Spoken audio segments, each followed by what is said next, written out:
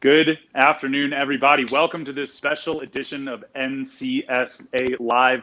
I am your regular host, Danny Koenig. I'm a director of regional recruiting here with NCSA.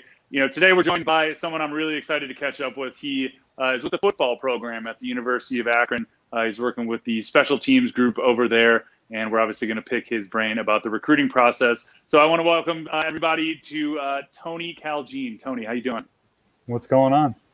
Excited to have you, Coach. There's obviously a lot going on in the recruiting process. You're with the football program at University of Akron, which has been impacted by the recruiting process just like everybody, and you guys are continuing to be impacted by the recruiting process because of the dead period imposed by the NCAA that is soon going to be lifted. So certainly want to talk about that, but Coach, you've been around, you've been at a lot of different levels. So just briefly, give us a quick rundown of your accolades. Yeah, I mean, I started off coaching high school football in Jersey, so I know what it's like to be on the side of, trying to get your players recruited. I mean, I was a player myself, went through the recruitment process, and then started off at the NAIA level, which actually isn't NCAA, but it's a whole other, place where kids can go play sports, their scholarships, all that stuff. Then got to the Division III level, where I was at a very, very high academic school in Franklin and Marshall, and then moved to Ursinus, which is very similar, and now here at Akron at the FBS level. So I feel like I've gotten it from all different perspectives and every angle that you can. And that's valued perspective, and it's certainly something I want to talk to. I coached high academic D3 as well, lost a handful of recruits to Franklin and Marshall. That's just how it goes, right? So certainly know where you're coming from, but now you're first year with Akron. Obviously, you're kind of been thrown into the fire here because things are pretty crazy with recruiting, and that's what we want to focus on. So I know you're pretty active with social. I know you're pretty tapped into what's going on here, but we want to get your perspective on some of the things that you've seen here with the recruiting in the last year. So first and foremost, we're trying to help these families better understand what they can be doing, but what's your process right now at the University of Akron, the football program? How are you guys going about recruiting right now? Yeah, I think the frustrating thing is, we're used to being out on the road. We're used to having junior days and all that stuff. So you're getting in front of these kids and you're getting to know them personally. But I think one of the things that COVID's done and, what teams will do going forward is the use of Zoom, FaceTime, all that stuff where, in my process, maybe I started FaceTiming kids in December, January, closer to decision time. I think now that's happening, as soon as you can. We were FaceTiming with kids in September and all throughout the spring, especially when they allowed coaches to start to FaceTime kids. So you do feel like you're getting to know the kids. You're having a lot of conversations, which I think will be really, really positive. Maybe save coaches some time on the road, not having to go into schools just to, shake coaches' hands and stuff like that, but hop on a Zoom, hop on a FaceTime and talk to coaches, talk to players. So for all the bad that has happened, I do think that a lot of good has happened and will help change the process going forward. Yeah, I do want to acknowledge, because I didn't do it earlier, that we are live today on Facebook, YouTube, and Twitter. We will be taking some questions. So if you have some questions here for Coach Caljean, would love to get to those here towards the end of the show. But Coach, I want to kind of step back a little bit. You talked a little bit about FaceTime, how recruiting has changed a little bit for you guys, and it may have changed recruiting forever. But when the whole world shut down last spring and you guys are going into the summer, what's happening behind closed doors? Like, what conversations are you guys having about how to push the recruiting process forward? Yeah, absolutely. I think, there was a big, we spent a lot of time evaluating film where, you're going to spend that time and you're watching, you want to see somebody kind of catch your eye. But maybe a couple more guys got longer looks because of all the extra time. So while I know a lot of guys weren't able to get to camps and do some of those things, film eval was really, really huge. Obviously, there was kind of a big push during the summer for a lot of like virtual combines and stuff like that, which I think, again, will be really, really valuable going forward, where, we don't need to get you to campus to find out that you're actually 6'4" and, 240 pounds. Like, you can film yourself being measured and step onto the scale and send a picture, send a video or whatever, but help make that process go a little bit faster. So I think that's kind of, what we dove into, what a lot of people dove into. And as I said, I think we'll change the process going forward. Yeah, and that's an interesting point because we were kind of professing this, that, look, video is going to be key. These coaches can't see you in person. They still want to be able to evaluate what you're capable of doing. And the big question we got is like, well, if we're not playing, we're not going to tournaments or camps, how do I get some video? So did you guys see anything interesting coming from athletes through video that you maybe didn't expect? I don't know if there was anything that, we were like blown away by. I think there's a lot of stuff where, in camp, you're there, you want to work with the kids, but you also want to see like just how they move. You saw them on film and you're like, okay, like this kid has certain instincts or, whatever attribute that makes them valuable to us. And in camp, you're getting to see that. We were able to look at, guys would bench press in their backyard, or they're running different like foot speed drills and stuff like that. So you can start to see those things. I don't think that will replace the camp circuit going forward because coaches still want to work with players. But I'd say like the virtual combines, not that there's anything revolutionary, but as I said, I just think that's going to make the process a little bit faster going forward. Yeah, I mean, you had to figure out something. And like I said, some of this might be permanent. It's just a little bit easier. You're going to save a little bit of money by, doing this virtually. And, ultimately, maybe tease out some of those kids that aren't so interested before you bring them to campus and spend a lot of time. So I think that's really good perspective. Obviously, everybody had to figure it out, and they needed to figure it out in their own way. But, as we move forward and you kind of, things are starting to open back up, and that must have been pretty exciting for you guys a couple months ago when the NCAA lifted that. Again, you guys are at that Division I program, and you guys are still under sanctions or restrictions from the NCAA saying you can't contact these kids. But what are you guys looking forward to, coming up in the next couple months? I mean, honestly, for us, our board was really kind of like filled out by the time I got here. So, that 22 board, there's a ton of names, there's a ton of evaluations, and it's from there kind of finding out, okay, who are these kids? What are they about? What motivates them? Are they a fit for our program? And less of the kind of football questions, because as I said, like the staff spent so much time watching film and, comparing notes and all that stuff. So,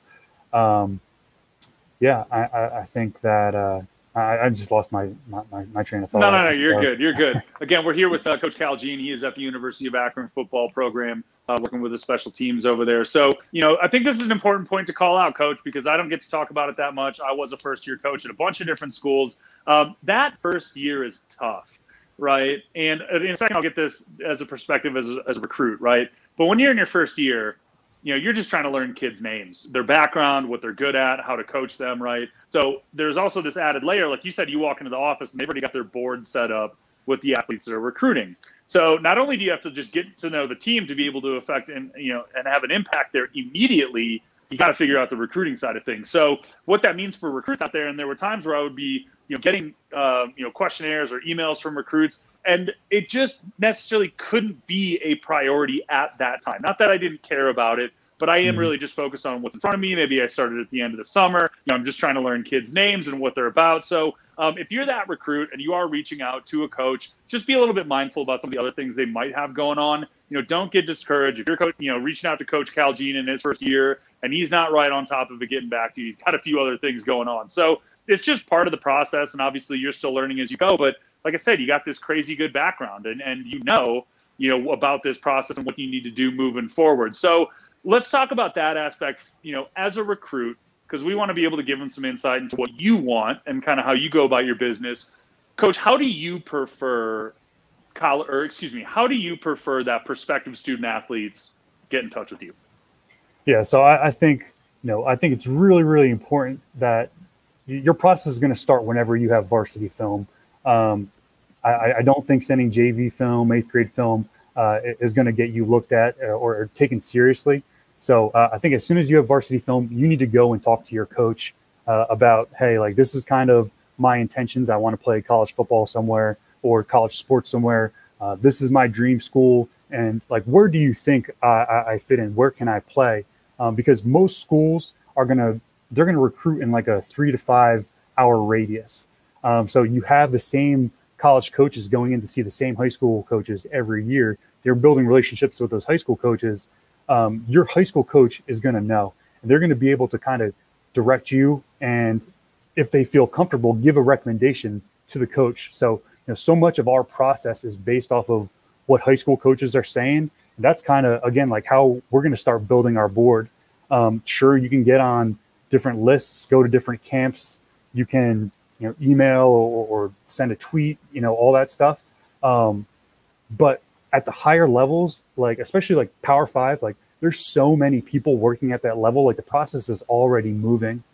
For like Group of 5, like us, like we know about a lot of kids, and we're looking for some more. But as you go down the levels, like you're getting more coaches that have to do the legwork. So if you're going to shoot a coach an email or a coach a DM, you're going to have much more success with, FCS, D2, D3. And as you go down the level, like that's where you're going to have more success.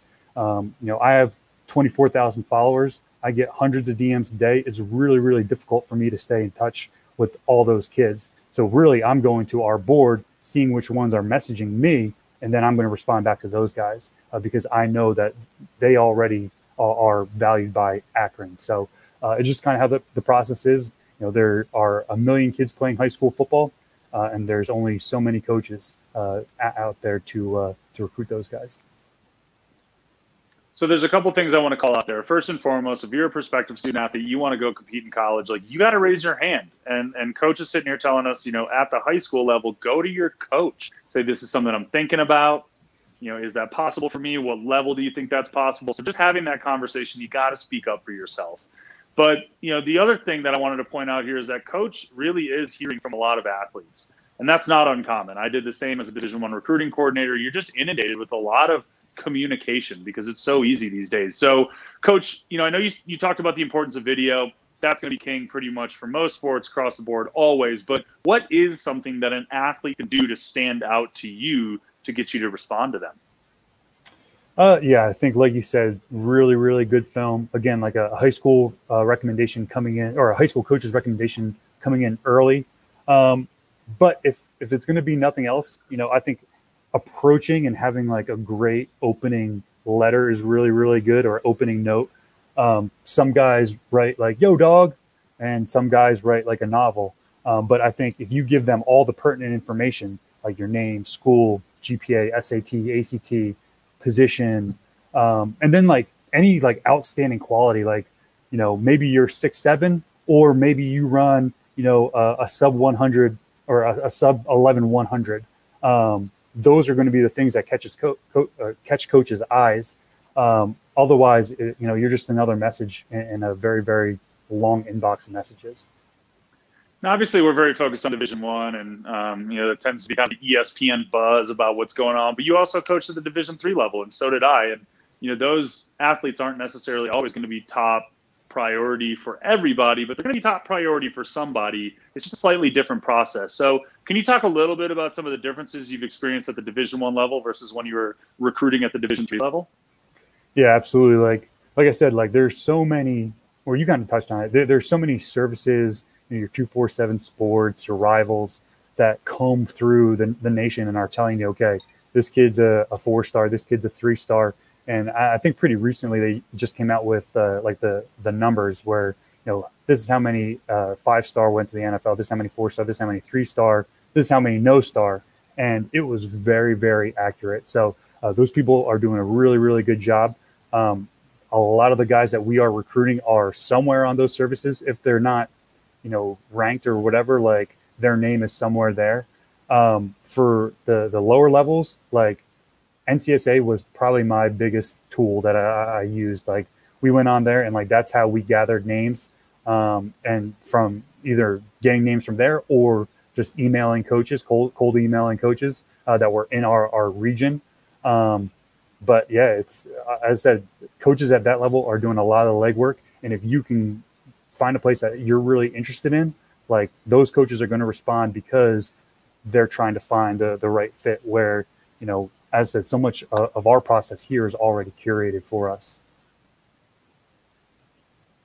Yeah, no, and I appreciate the plug, Coach. Again, we're here with Coach Caljean. He's with the football program at the University of Akron, just kind of giving us some insight here. So, I think you bring up a good point, and fair or not, Coach, the world's not fair, and we hear this all the time. But your Division III type kids, they got to work a little bit harder at recruiting because they're not going to rise to the top. They're not naturally just going to be seen at some crazy camp. But at the same time, it doesn't necessarily mean that they're not capable. And those athletes, they certainly have preferences. You're going to catch a lot of those high academic kids. You were at Franklin and Marshall High Academic School, those kids that want to study at a high level, go on and be veterinarians or go to med school, those sorts of things. So, if you're out there and you're not, being prospected, you're not in front of college coaches, don't panic, right? It just means that you need to kind of structure yourself in a little bit different way. You need to be a little bit more proactive. And put yourself out there and know what you want and be able to find those schools and open up lines of communication with college coaches. So I think that's a really good point that you bring up, Coach. For you and your experiences, because I know in your first year, and I know it's coming at you quickly, for you as a coach, what's the biggest difference moving from Division III to Division I? I would say, honestly, just the amount of eyes and hands that are around to help. When I was at Division III, I was a recruiting coordinator, a special teams coordinator, as a linebackers coach. So there's already a lot on my plate, and we probably have 6 coaches in the office full time. So we're trying to bring our players, our recruits, the best possible experience. And I mean, there's nothing that we do at Akron that's any different than what we did at Ursinus. But the difference is we have 10 full-time coaches, another 15 off the field staff. So there's just more hands and more eyes to help out. But I think in your recruiting process, if you're finding a place that you're comfortable with and you're happy with, and you feel like you can be developed on the field and off the field, then that's going to lead to a great experience. It's not going to be running out onto the whatever stadium. That's not going to make the difference at the end of the day. It's going to be the people you're around and the attention that you received while you were there. Yeah. So I want to give you a scenario here. I'm interested to hear what you have to say. Let's say there's a candidate out there, a prospective student athlete that's going to be a really good fit for Akron, but that athlete is not on the radar. You don't know who they are. They haven't done anything in recruiting. Maybe been to a handful of camps, and they're coming into their junior year, or maybe let's just say it's senior year, right? What's the best thing an athlete can do to get on your radar? What steps can these athletes take forward if they're a little bit behind to really impact themselves? Man, that's tough. I think probably just have a really, really explosive senior year. And again, have a great coach's recommendation. Our board at whatever position is pretty filled right now.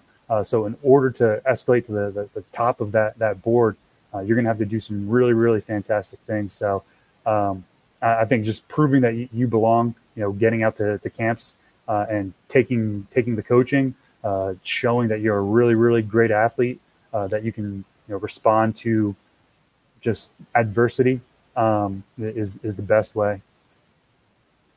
Yeah. And that brings up kind of another point. Well, there's 2 things here. I don't want to harp on the whole, if you're behind, it's done and over. Coach is sitting here saying, look, we've been working with these prospects. We've talked to their coaches. We put a lot of time and effort into what's on our board right now. A newbie kind of comes in and undercuts what's going on. Maybe you give that kid the time of day, maybe you don't. But there are certain things that you can be doing in the recruiting process to help you stand out. And you kind of alluded to it, right? That hustle factor. Sort of, in the coaching world, we would call it intangibles, right? The things that don't show up on a stat sheet or in a video, the things that athletes can do. So for you, you want to work with a kid for 4 years that has kind of got it, whatever it is, but that kid that you're really going to lean on. What is that for you, some of those intangibles for you as a coach when you're recruiting? Yeah, absolutely. I think, part of what we have to do is we have to find out who this kid's going to be in 3 or 4 years.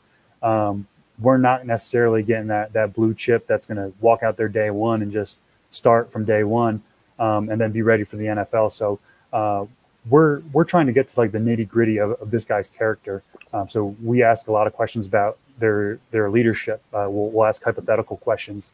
We'll ask what's their why? Why are they playing football? Why are you going to continue to do this when things get really, really tough? So it's a matter of finding out who they're going to be, and kind of what you were talking about before. If we do have our board set, and then all of a sudden somebody comes in way more athletic, great player, Are they immediately going to go to the top of the board?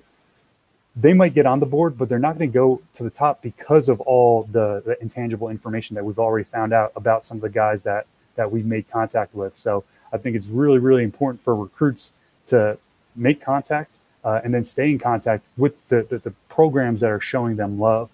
The idea that you're going to pull out a scholarship in the bottom of the ninth is really, really difficult, and it doesn't happen a whole lot.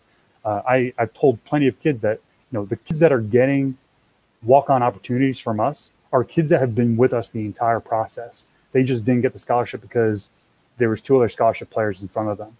But we recruited them just as hard as we were recruiting the scholarship players. So if you're not getting that right now, then you need to look for more programs to talk to.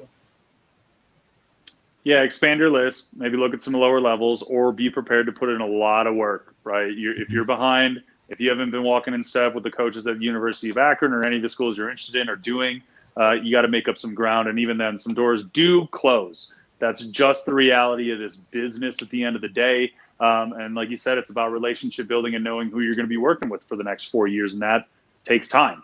So if you are behind in the recruiting process and you think you got a shot, just reach out to us at NCSA. We'd love to work with you guys, trying to get you back on track and help you explore your opportunities. Again, we're here with Coach Caljean out of the University of Akron football program.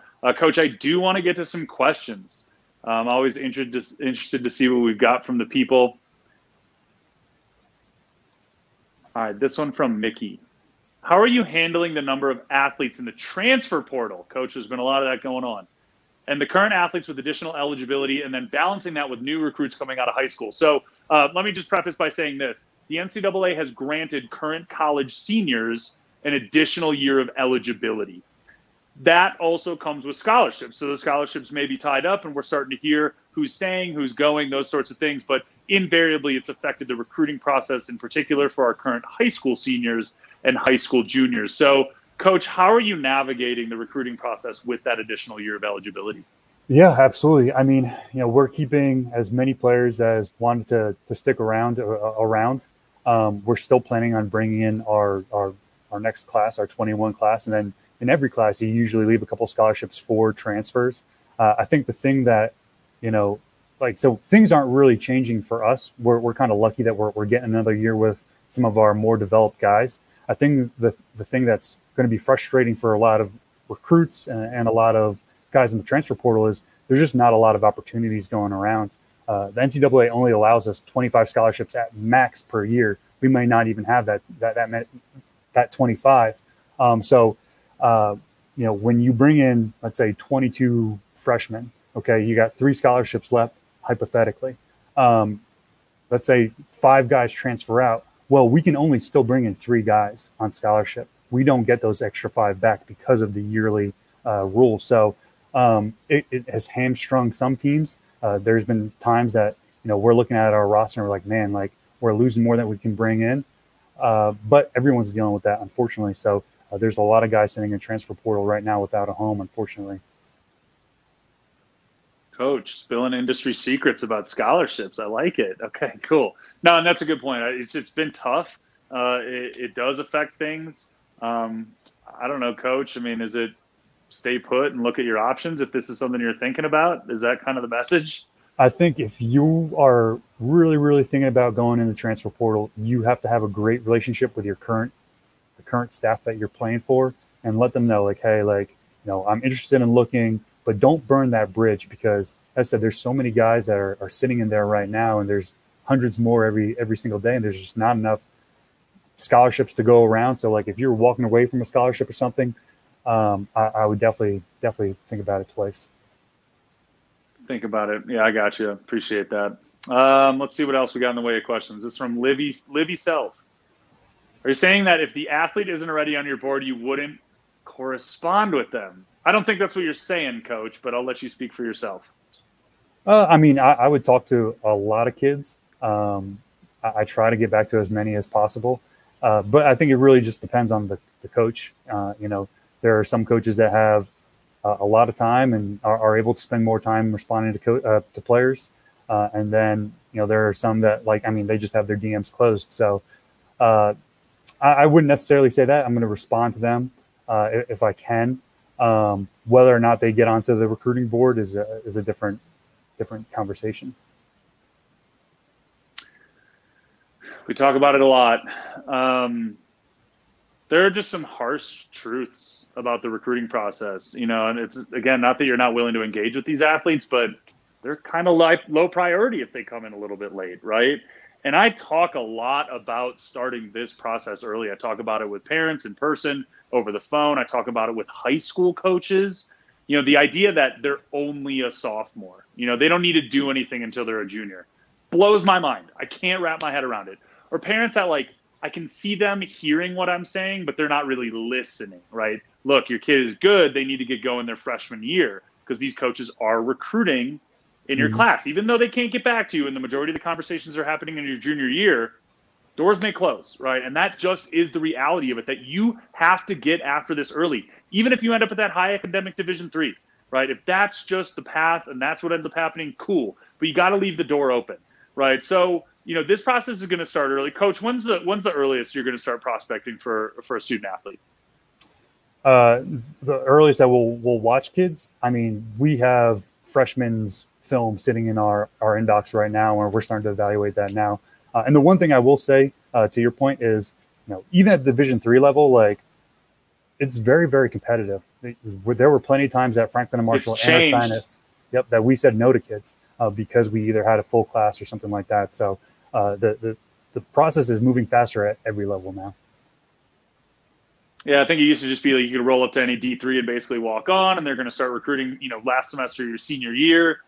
Like, I was recruiting sophomores at the Division III level. I mean, it's just, and that's for swimming and diving. I mean, it's just crazy. They have more resources. There's a little bit more respect. It's gotten a lot better too. So, again, everybody on this, if you're watching this later, listen to Coach, right? This starts early. You were hearing it directly from him, not from us. They are starting to evaluate freshmen at the University of Akron on that football program. And by the time they're juniors, they've got that board up. They're deep into conversations. They know who those people are. Not saying that you can't be considered if you're rolling up in your junior year. You just have to understand that these coaches have started to build relationships with these athletes and their families long before you're showing up, and they're going to respect that. So let's see what else we got here from the people.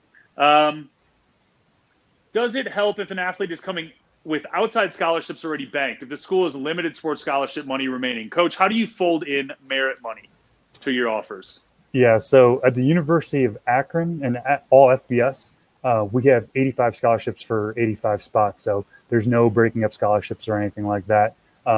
If you're going to come in as a walk-on, you can have your outside scholarships or whatever academic scholarships you qualify for. But that's, getting that outside scholarship with a potential athletic scholarship is more for FCS or Division II level. Yeah. There's all kinds of shirts out there, right? Gray shirts, red shirts, blue shirts, green shirts. So all those mean something different. Not that you need to know what every one of those things are, but Coach, is it possible in the scholarship side of things that you could potentially, quote unquote, offer a kid a 2-2? Like, say, hey, if you can get this kind of merit money, get the academic scholarship for 2 years, we can revisit this and possibly get you on football scholarship for the next 2? Absolutely. Okay. So good to know, right? You always have options out there. And even at the D3 level, those coaches are tapped in with the financial aid team, the admissions department. I was having conversations with the dean of admissions probably twice a year on behalf of the athletes I was recruiting. Say, hey, what are their options at admission? Are they going to get in? Having conversations with financial aid. Are they eligible for any kind of merit money? Trying to just be competitive with scholarship offering schools. And that's certainly part of it. I'm sure you dealt with that a lot at Franklin and Marshall too. It can be a little bit sensitive at some of those high academic schools where they really just want kids to graduate and go on to grad school. So other questions here. Brandon, my daughter is a freshman soccer player. Keep in mind, girls soccer is a pretty accelerated recruiting timeline. What type of contact can she have with coaches this early in the process? So one good thing to note, we talk a lot about these coaches' restrictions, not being able to contact athletes until a certain point, but athletes can contact college coaches. That's a one-way street that's always open, and coaches are always looking for that kind of information. So at NCSA, you can build a free online recruiting profile for exposure to college coaches. Coaches over here telling us they're already evaluating video for freshmen. Just because they can't reach out to that freshman doesn't mean that they're not paying attention, right? So a huge part of that is just figuring out what's good for you, what you want to accomplish throughout this process, and then basically raising your hand. Hey, coach, found your program. I know I'm only a freshman. I'm starting to look at opportunities. I know you can't get back to me. When can we have this conversation about me potentially playing for you? But Coach, I don't know how familiar you are with women's soccer, but what's your suggestion for a freshman that's trying to engage in this process in an impactful way? Yeah, I mean, that's the thing is like there's different rules for each sports or each sport. What you can do is, again, like have their high school coach reach out to the college coach. They set up a call time where your daughter can call that coach, and then maybe they have that conversation. The coach says, "Hey, call me every week at this time, or call me the 21st of every month until your sophomore year or whenever you're allowed to talk in soccer." So there are little ways around that. That's how we have conversations with sophomores before that time happens. More industry secrets being spilled here on MCSA Live. Well, appreciate those questions, guys. Coach, thank you so much for being here again. Coach Caljean, he's with the football program at the University of Akron, taking time out of his busy day. Coach, I know things are about to go crazy for you guys here, so I really do appreciate your time. Thanks for being here. Thank you for having me. All right, y'all. We will be back regular Tuesday, 2 p.m. Central Time. Be back with MCSA. We are discussing camps next week, so this conversation is a really good segue into that conversation next week, Tuesday, about camps and how to make that impactful coming up this summer. It's going to be a bit of a frenzy, so we want to help you guys kind of plan for that and get the most out of it. But again, I want to thank Coach Caljean for being here with us. Again, Danny Koenig, Director of Recruiting here at NCSA. Hopefully we'll see you guys again very soon. Take care.